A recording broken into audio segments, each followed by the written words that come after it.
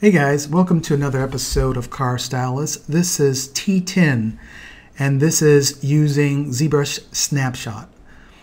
It's a way of planting, as you can see here, a perspective, a model, and a certain view, and then snapshotting it to that position and moving it on a different position as I'm doing here for the rear shot. To do that, simply press Shift S and that will place that image or that model in that position so that you can compose another shot for that model. I'm using this for sketching overlays, and I'm also using it for final renders. As you can see that the images are not too bad.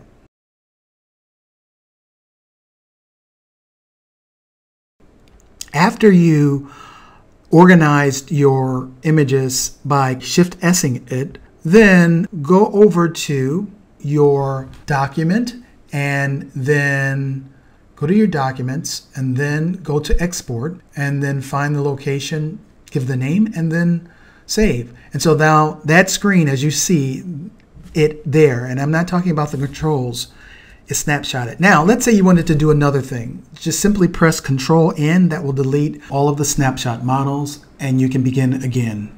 So I hope this helps. I hope you can utilize this. It's been useful for me, and I hope it's useful for you.